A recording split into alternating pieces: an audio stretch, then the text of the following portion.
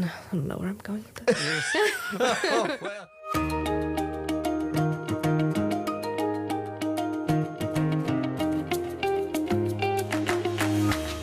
Guys, welcome back to episode 26. This week we are without Michael, so we brought in special guest, my wonderful wife, Hayley. Probably better. She's so excited, honestly, to be here that she dressed the same colors as the room. Yes, this was on purpose. 100%. So yeah, we're excited to have her today and her contribution to Romans. We're looking at chapters 8 through maybe 11. We'll see what happens. Yeah, for sure. I think that you could preach an infinite number of sermons out of chapter 8. Yes, there seems to be no end to it. You just keep scratching. Well, and that's the reality is when you start studying and even get back to the original languages, that every word almost turns into a sermon. I know. And so it's excessive. And so who was the pastor that went so long in Romans? John Piper. John Piper. And it was how long? I just know that people will measure how long they've been at his church based on where he was in Romans when they got there. We were here from chapter 2 to chapter 4. It was 25 years. It's a long time. Yeah.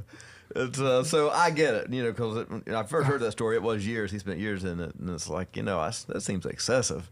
And then as you start studying this, it's like, if you really wanted to park the bus, you could. I could see where you could make sermons out of almost every paragraph could be a full thought and a full sermon. And so we see that it kicks off in Romans 1. The first verse is like, okay, well, we could park the bus there and just have a little celebration for a whole week. I always say that chapter 8 of Romans is one of the most encouraging chapters that you find all in Scripture. It's got, one, there's no condemnation, the Spirit's role in your life, and then it ends with that there's nothing that can separate us from God. Yeah. Those who live according to the flesh have their mind set on things of the flesh, but those who have their mind set on the Spirit or live according to the Spirit have their, mind set on things of the Spirit. So the Spirit within us allows us to put to death the flesh. So you're saying that before the Spirit, we only had one option. Right. There was no spiritual focus option. Yeah, I think Paul even kind of mentions that before. Yep. Without the Spirit, your life is on target. You don't deserve any life. You're on target for death. And so without the Spirit, your outlook on life set on things of the flesh. Yeah, the outlook on life is hostile to God. Yeah. So anyway, with the Spirit, you're able to put to death the flesh. And that looks different probably in everybody, but you probably notice in your spiritual life that there are things that you have to actively try to stay away from. Yes. And that is the Spirit working inside of you, letting you know, like, those things are bad. Because if you didn't have the Spirit inside of you, what moral law do you have? Yeah. Mm-hmm. So... Well, it comes back to, as far as the working out of this thing is intentionality. Mm-hmm. Is a word we use a lot as we talk about, parenting. You got to be intentional, right? It's not just going to, right. Osmotic parenting doesn't work. It's, from our perspective, our kids are a little older now, so we have to be intentional. We made Sierra come down out of her room, was it not last night? She worked late last night, the night before. She has a tendency to go up there to kind of hole up, right? It's like, no, come down, hang out with us. We just want to spend time with you. And so, if you want to have that relationship, you have to be intentional. I think the same thing with the flesh. If we're going to put it to death or focus on the Spirit, it's not just going to happen accidentally. It's going to require some intentionality. If you want to lose weight, you have to be intentional. You want to, work out, go to the gym, it has to be intentional. It's all the stuff that is good for us requires a level of intentionality on a consistent basis. It's never a one and done. Mm-hmm.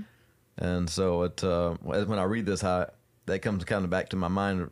If I want to focus on the things of the Spirit, then, when I get up in the morning, don't grab the phone and turn on Facebook or Instagram. That's the wrong direction, right? It save some of that early time and that for things that are good, spiritually beneficial. Yeah.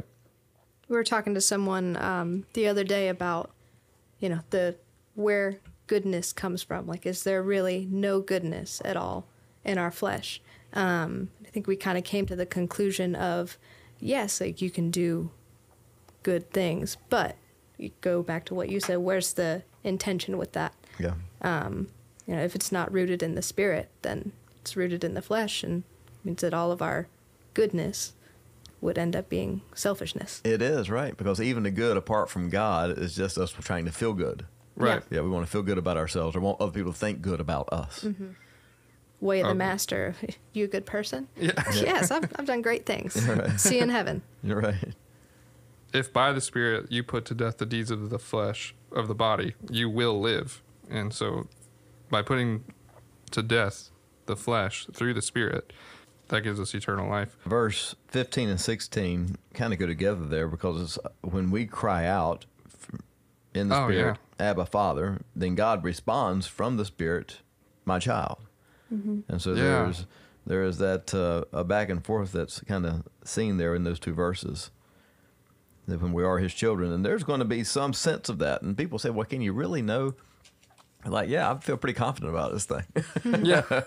I really do know. It's and it's just hard to take people from not knowing to the reality that you can know apart from them knowing. Mm-hmm. It's just, and some things are only discovered experientially, at least to the fullest level. I can tell you about it, that, or I can just tell you that I'm confident, but you can't really trust that, right?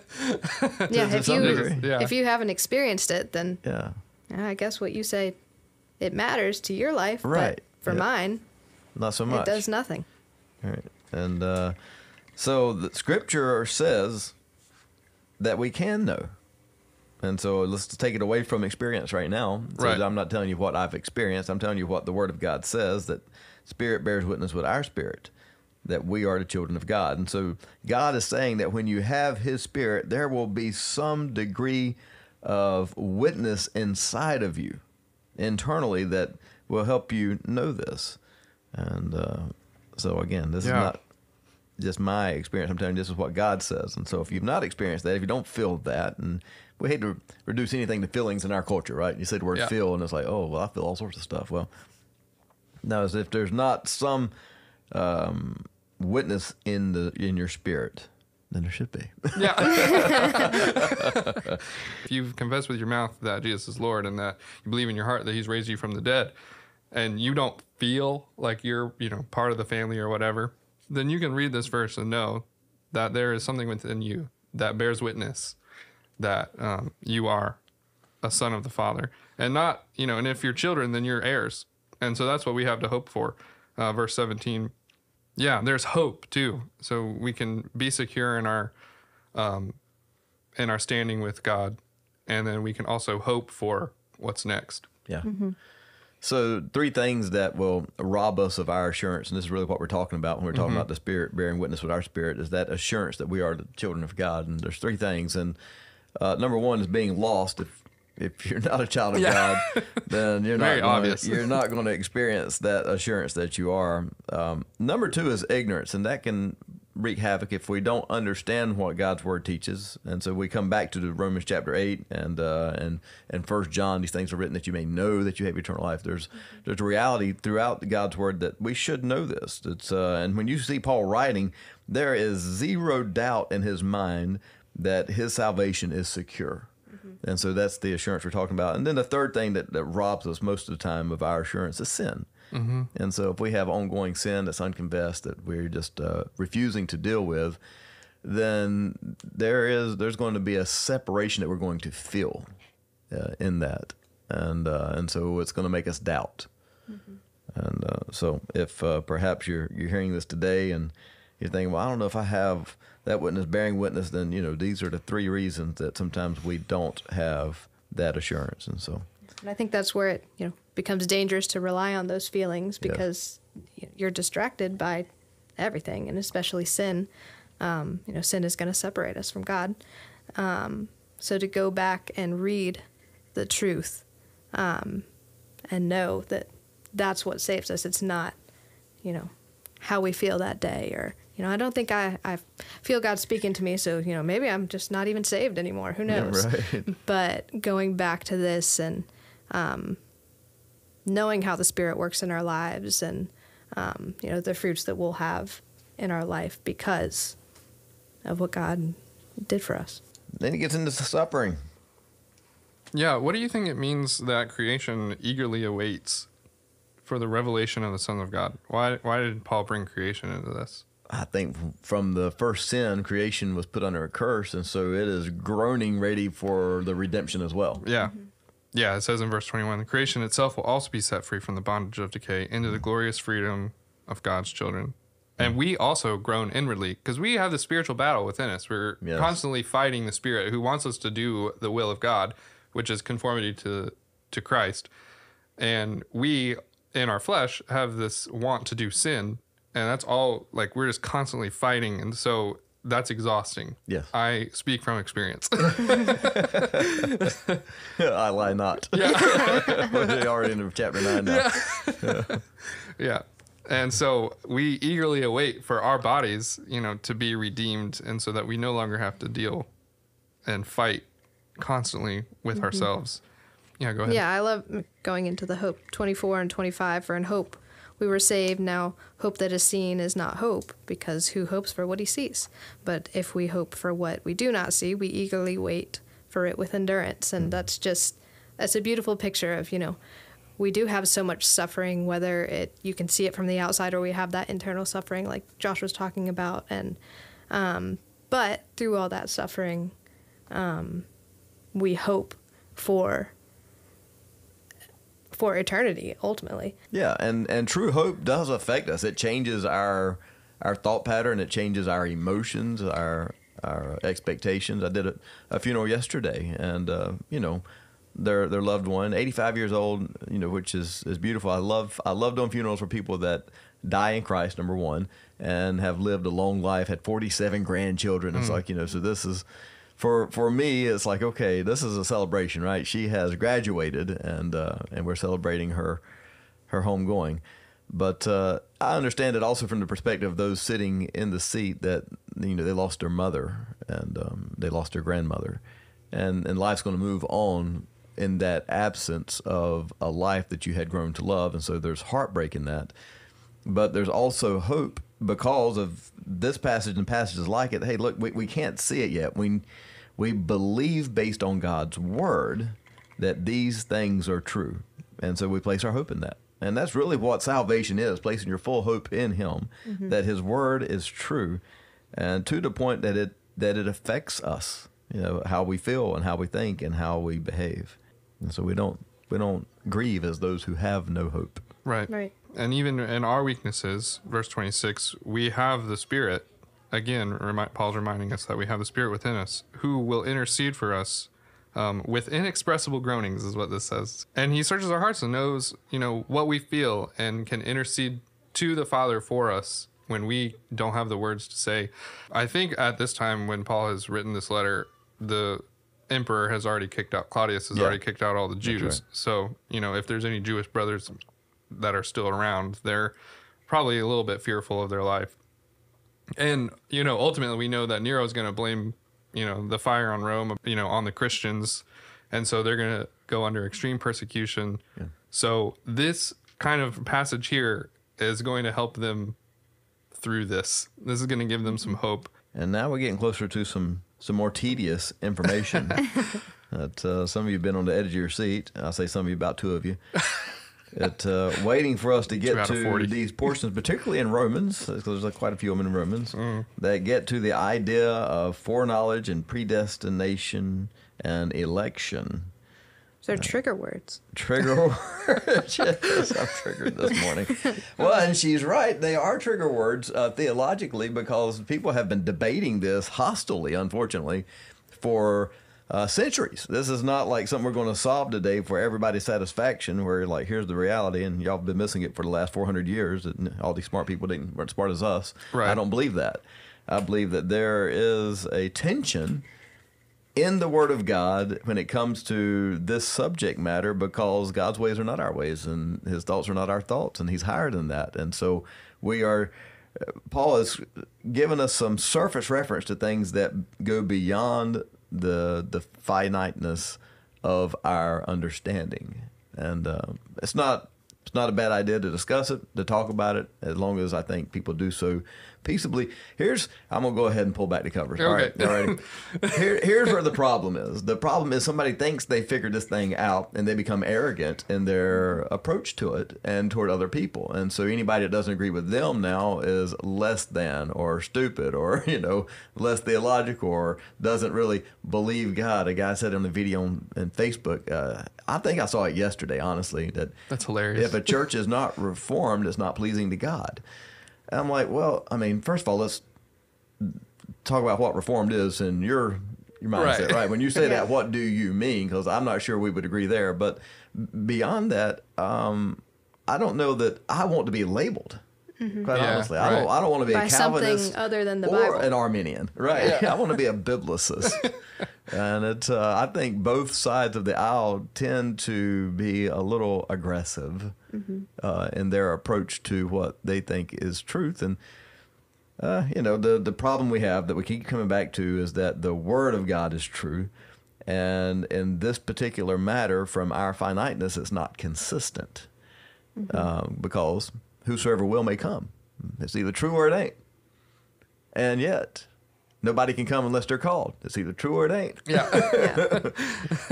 So I was like, well, wait a minute. How can both be true? Well, that's a great question. Well, and I think that's where the danger comes in focusing so much on this section of Romans that it almost becomes your gospel. You're basing your whole beliefs on just this small passage when really you need to take everything into consideration. Yeah. Well, and you're right. There's only very little information in regards to these subjects because this was not what our deepest issue is. Right. It is part of it is part of what we need to understand. So let's read it. I'm going to read it and then we'll talk about it. Verse 29, because whom he foreknew, talking about God, he also predestined to be conformed to the image of his Son, that his Son would be the firstborn among many brothers and sisters. And those he predestined, he also called. And those he called, he also justified. And those he justified, he also glorified. Yeah, so there's a path. Yes. It's, the foreknowledge of God Yep. leads to the predestination of those he called. Yep. And those he called, he justified. And then he ultimately glorifies. Yeah. And You need an arrow chart. I know, we do. Yeah. Well, and it's very linear, so it's not hard to track. Right. Yeah. Yeah. He foreknew, and so let's talk about that. God knows everything, right? Yeah. And so there's nothing that God did not foreknow. Yeah. Why would he call someone who he knew was not going to follow him? Right. And so there's zero information that has ever surprised God. He's known everything from the beginning. And so everybody that's going to be in heaven, he knew before he created the earth. Right. So that's if that messes you up theologically, then stop being messed up, because this is truth, because God is omniscient. He knows everything. Yep. And so we start with that. And so if he knows everybody that's going to be saved, then, the rest of this really falls in pretty easily after that. Yeah, because then he has, predestined, he's determined your destination. Yeah. To be conformed to the image of his Son. And that's what it says. It's not just you're predestined. You are predestined to be conformed to Jesus Christ. And so if Paul's pointing to the end result here. Right. Yeah. Yep. Ultimately, that and glorification go hand in hand. So we got predestined to the image of his Son. And those he predestined, he also called. So that calling is called into salvation, essentially. And then when you have been called into salvation, then he's justified you, which means that you have been declared righteous in that moment. And then when you have been justified, future tense, you will be glorified. Right. Because right now we're not glorified. Yep. We still live in those wretched bodies. Yeah, that's right. We will have a glorified body. Yeah. Still requires exercise. Still requires dieting. Yeah, I know. And so that's the line. That's the timeline that he's kind of explaining there. Well, and I don't find it so difficult. I don't either. Okay. All right. So, much ado about nothing. Much ado about something. Moving and on. Here's the deeper subject matter that I think if we're going to glean from this, we should glean confidence. Right. And not, that we have a theology that's shaky, but the reality is we have a salvation that's not. Right. Because it's really not built on us.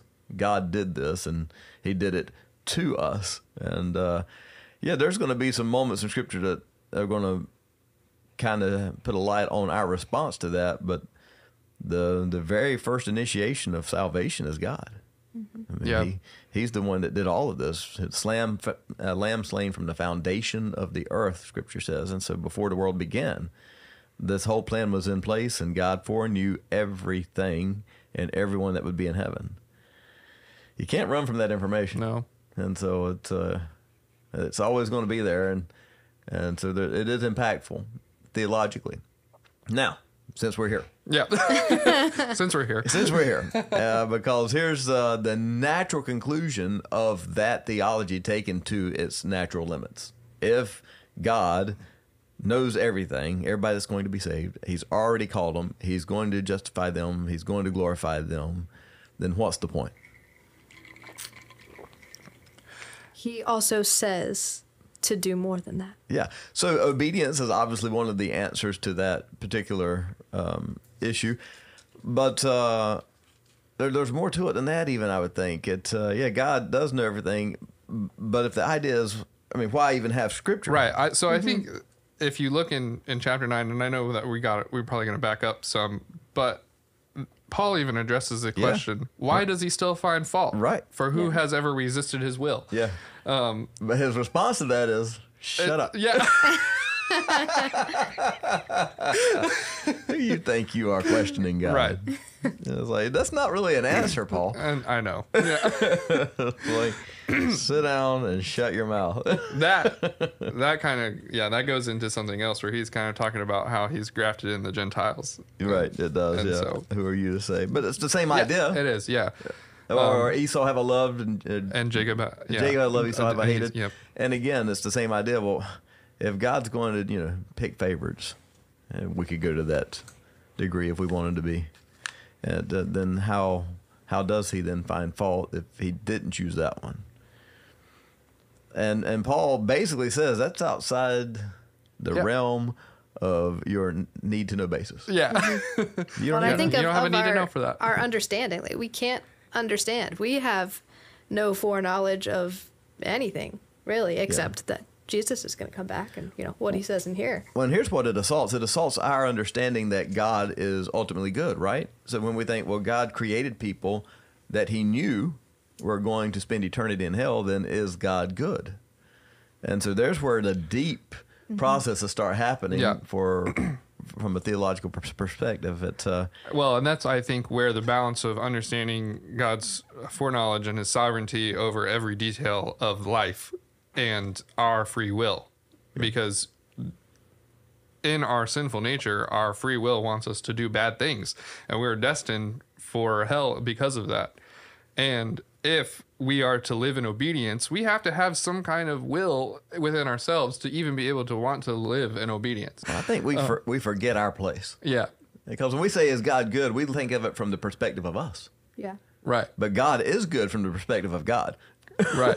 So he is just in every decision that he makes. That's right. And he will show mercy on whom he's going to show mercy, and compassion on whom he's going to show compassion. That's it. So people go to heaven, and it brings him glory because it elevates his compassion and his grace. And this is harsh, but if people go to hell, he gets glory from that. Right. Because it demonstrates his justice. And I think we just hit chapter 9. I think so. Well, and if everyone's going to go to heaven, then what's the point of any of it? That's true. And vice versa. Yeah. Or if nobody has an option, what's the point of any of it? Yeah. So I just messed with you. We're just back in the same place. Paul says in 9:22, if God is willing to demonstrate his wrath, what if God is willing to demonstrate his wrath to make known his power, has endured with much patience the objects of wrath prepared for destruction. So essentially he's saying that, what if there are some that don't make it because we need to be able to see God's wrath and power so that his grace is that much more magnified. Yep. Right. Well, and I think from, a human perspective, we like, things to be fair and everyone to have an equal chance and all that. But God is God. I mean, That's Romans not Bible. 1, No. right, I mean, Romans 1 made it very clear that there was a chance. Yeah. Yeah. We want it to be fair, but we don't understand if it were fair, we'd all go to hell. Right. And so we don't want it to be fair ultimately. We want it to be unfair, very much unfair. But, our sense of fairness is assaulted whenever we realize that it's grace for some and it's fairness for others.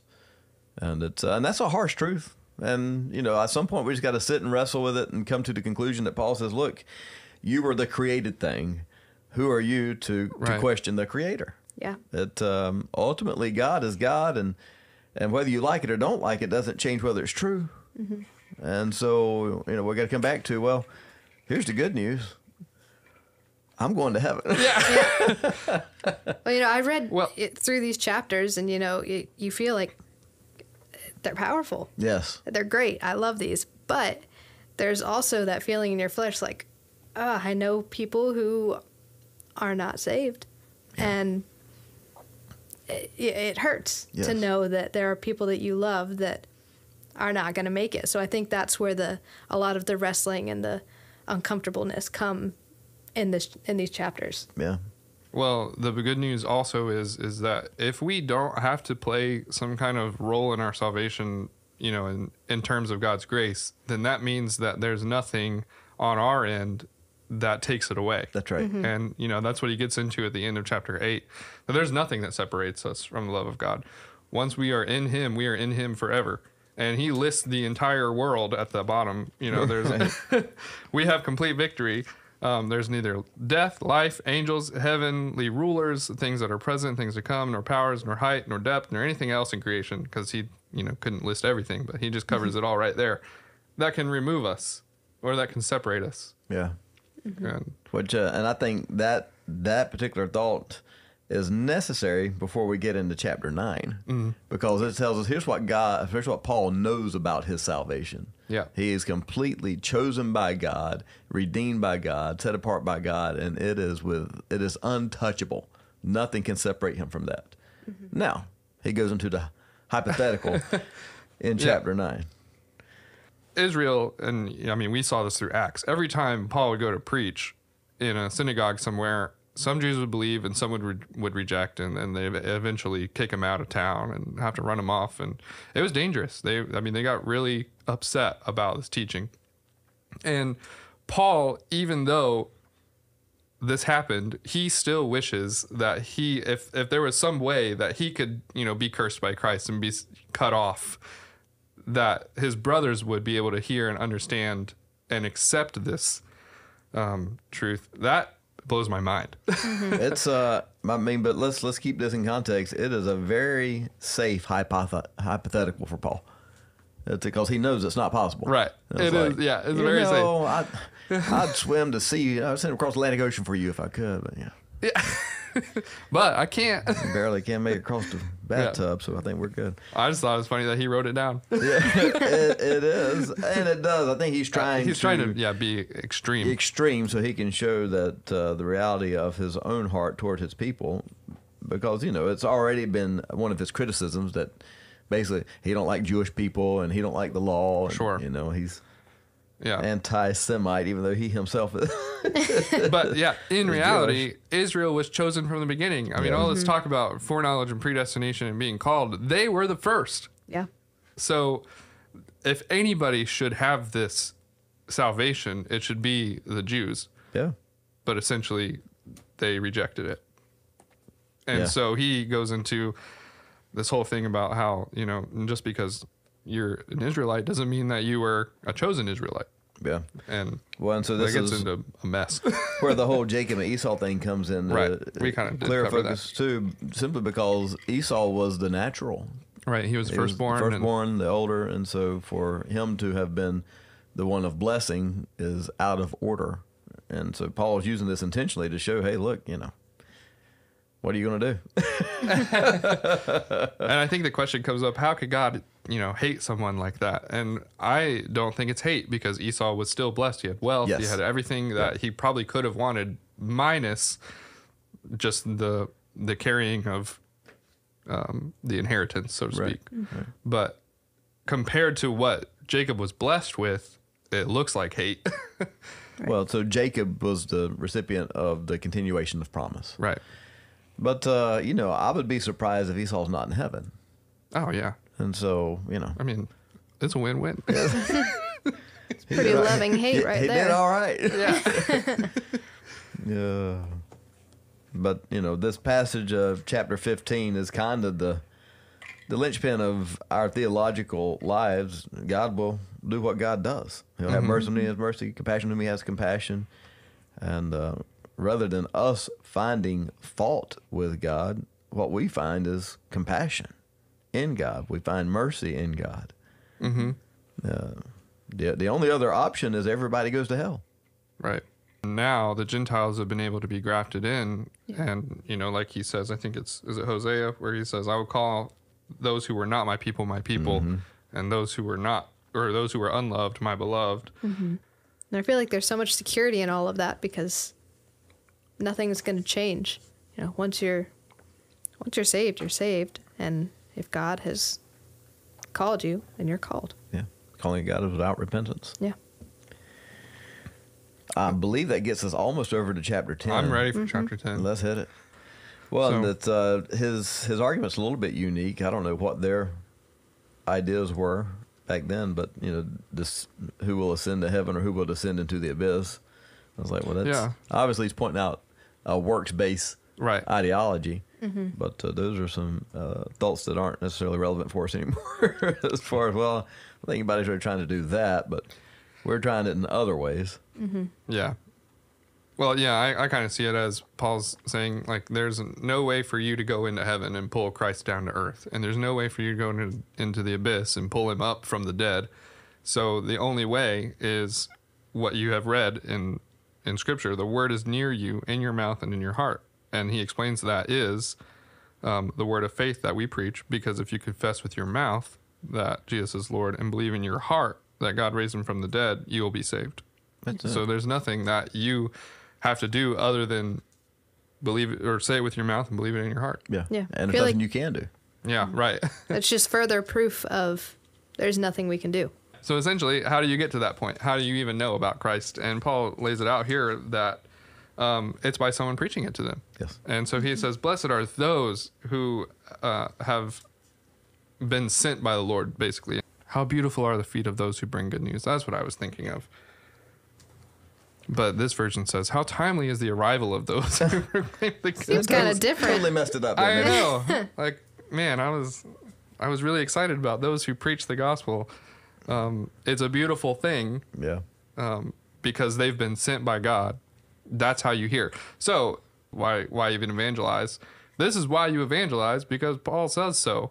And God says that in the CSB version, how beautiful are those who are sent to preach. Yeah. How can they respond if they've not heard? How can they hear if we don't preach? How can we preach if we're not sent?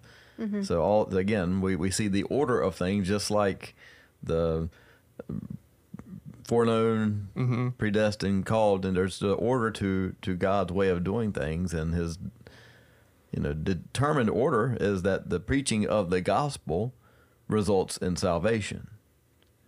It's not osmotic. It's just there's not, you can't just sit in your house and with the lights out and think something's going to come in and get you. Faith comes from what is heard, it says in verse 17. Well, and why would God call people and not use them? Like, you're called, you're good, just stay there. Yeah, well, 1 Corinthians tells us we have this treasure in earthen vessels or jars of clay, some versions say. And the reality is that God has ordained it to be carried by us to the world. And so that's basically the whole message of Acts is, hey, here's the story of God's people doing what God commanded them to do and the resulting activity from that. And so when they were obedient, the word flourished and people were saved and societies were changed. And when they were disobedient, it didn't. Right. And so how much authority do we have in all that? Well, I don't know. And it's beyond our pay grade. The reality is God said go, and when we're obedient, then there's power behind that. And when we're disobedient, then, there's a diminishing law of return there. Well, but he still works it all together for good. Yeah, well, don't confuse me. One theological thought at a time, Haley. Don't confuse. You got to throw it all in there. Yeah. Mix it all up. So you're saying if I don't go, people still go get saved. Look, He won't use you, but he'll use someone else. That's right. yeah, That God is does exactly what right. he does. So, and that is an absolute true thought. And so here's the reality. If I don't go, then somebody else gets that blessing. Somebody else Yeah. gets that reward eternally instead of me. And so I'm sacrificing some of my eternal reward through disobedience. Right. Yeah, because God can make the rocks cry out if he wanted to. Right. He's chosen to use the jars of clay, the earthen vessels, us, his dirt sacks. Yeah. What we call a body. I don't know if it was a video on Facebook or maybe an Instagram reel. Anyway, it was a pastor preaching on the word of obedience in the Old Testament. It wasn't really translated as obedience. It was mostly translated as heard. And it was understood that when you heard something, you were to do it. When you hear it, you do it. It's not like you just hear it and take it in. So I thought that was kind of interesting that Paul is using, faith comes from what is heard. And the only way that you hear something is if someone has done something too. So So he brings it back to the nation of Israel. Has God rejected his people? Because obviously he's accepted the Gentiles. Right. I says, no, that's not No. what's happening. Because It I too says am, absolutely not. I too am an Israelite. And so he's pointing out the fact that God has elect, if you want to use that word, sure. in Israel. And it's been like that all the while. And he uses the example of Elijah when he was the only one left standing. And God says, no, there's like 7,000 more people. Calm down. It was like that. It really was like that. It was like, get your thumb out of your mouth. You'll be all right. Yeah. And at the same time, there is a remnant of those chosen by grace, he says in verse 5. And it is by grace. He makes sure that we make sure we understand that it is by grace, not by works. Otherwise, grace would no longer be grace. Right. And so the elect, again, I know that's a trigger word for a lot of people, but those whom God has foreknown are going to be saved. And the rest, he says, were hardened so that they wouldn't hear and they wouldn't receive. Yeah. And then he basically wraps that whole section up with, now I'm talking to you Gentiles. That doesn't mean that you have room for boasting. Essentially, you're not better than them because you have been grafted in and they were the root.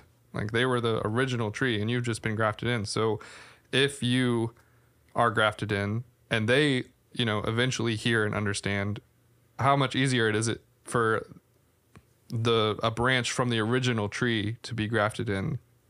Yeah, that's what he's saying. Something wrong in there. Yeah. Well, and I think it's a theological error to think that Israel had to reject Christ for the Gentiles to be grafted in. I don't see that. I mean, I think that's the result of what had happened.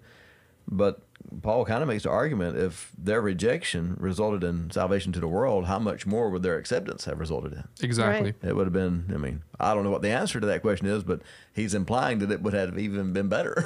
Right. Obviously, it would have been better because Israel would be saved. Yeah. Well, and like I said earlier, they were chosen first Their to know Christ. rejection or their hardening is temporary. Paul writes that. It's verse 25. This partial hardening has happened to Israel until the number of Gentiles has come in. And so there's a time coming, and we get to Revelation, we'll probably hit this again, and we'll go back to Daniel a little bit, but there's a time coming where that last one's going to get saved, and it's going to, at that point, time is going to do something unique. Right. I was like, okay, that's it. Now, we move into section C. Yeah, so we eagerly await for the fullness of Gentiles to come in so that we can, move forward with this whole plan. Yeah, that's right. Okay, so let's not skip over 29. Okay. And Hayley was hitting on this earlier. The gifts and the call of God are irrevocable. And again, it goes back just to the idea that God foreknew, God called, and nobody's changing that. It's going to come to pass. It's going to happen.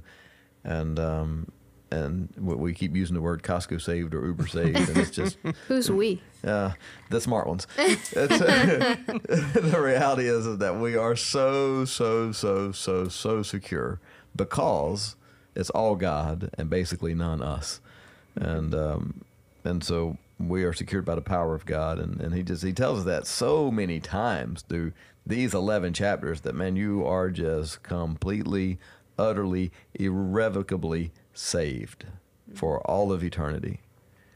And here's reasons why, and he goes into how God does things. He goes into what Israel happened. So all these various pieces, I love the fact that Paul goes into the weeds and all that. Yeah. But the end result coming out of that has to be the conclusion that, hey, God's got me. Right. Yeah. And we've got it at the last verse there, 36, for from him and through him and to him are all things. To him be the glory forever. Amen. Yeah. I love how he ends this with verse 33. Oh, the depths and riches, wisdom, and the knowledge of God. How unsearchable are his judgments and how unfathomable his ways. And he quotes, what is this, Isaiah? Yeah. For who has known the mind of the Lord? Who has been his counselor? Or who has first given to God that God needs to repay him? We've touched a lot of, deep theological things that may be hard for us to understand how all these things work together. Yeah. But that should drive us more to praise, like Paul is saying here. Oh, the depth and riches and wisdom and the knowledge of God. Well, and I love the fact that he tells us, you're not going to understand this. Yeah. It's unfathomable. Yep. It's Who has known the mind of the Lord? Right. Yeah. There's a depth to this that's going to forever plague our finite minds in regards to, like, I don't get it. Yeah, that's right. Paul says that's right. You don't get it. Yeah. Yeah. So, I mean, if we understood everything, then eventually we'd be done, right? We'd be done learning and done. I don't need this. Spreading. yeah. but even though you don't understand it, the takeaway for us is, but God's got you. Yeah. Yeah. If you are in Christ, then He's got you. Even though maybe you don't understand all the inner workings of it, just trust that the power of God is sufficient for all of that. And so we get to chapter 12, that'd be next week, but he's going to turn the page and we're going to look at now what is our response to these things. 11 chapters of salvation about why and how much we're saved, and now what is a reasonable response to this information. Yeah. Go in the Lord's peace. Yeah.